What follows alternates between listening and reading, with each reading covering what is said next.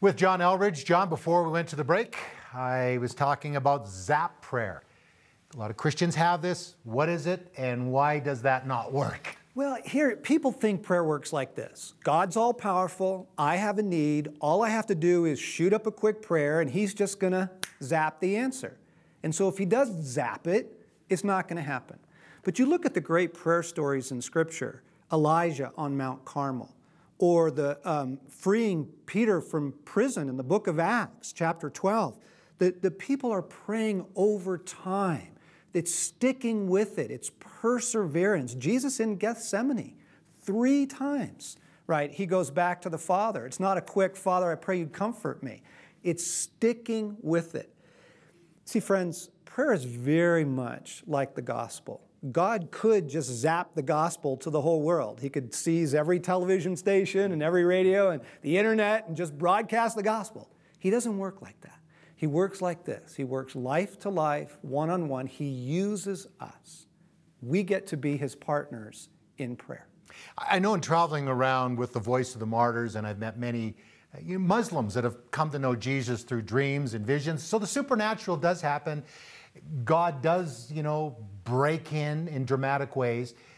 But I think in reality, and what we see from experience is that He does want to partner with us. And you talk about, I like this quote from your book, Moving Mountains, which, by the way, with your best gift to this ministry, we want to get this book into your hands. But you say, think of all the things you love in the world, then remind yourself that that is the God that made all these things. So we are praying to the God that created the billions and billions of stars and galaxies.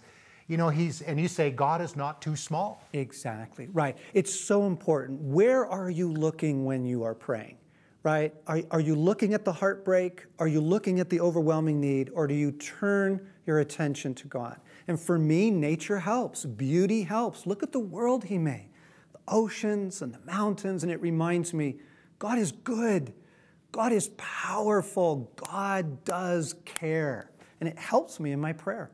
So you go to your prayer, you see Jesus. The one, again, we're in Holy Week. We're looking, we remember what happened on the cross. We also celebrate the resurrection of Jesus Christ, the beginning of the church when the Holy Spirit would come 40 days later. So the key then, as I understand it, and this moving mountains and all the rest of that, is that when the focus on Jesus, we can do, as the Bible says, more than we could imagine, because He's there. So how important then, John, to keep that passion? How do we do that? How do we keep that confidence? Come back to your place with Christ. You have been crucified with Christ, and your sins are completely gone. You have been raised with Christ, and you have His life in you now. Okay? This isn't about just you gutting it out. You have the life of God with you. And friends, Ephesians 2:6, you have been raised with Christ and seated with Him in His authority.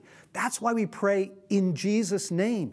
You have the authority of Jesus to operate here in the earth, particularly in your prayers. That's powerful stuff, gang. We have many people, John, watching that don't know Jesus.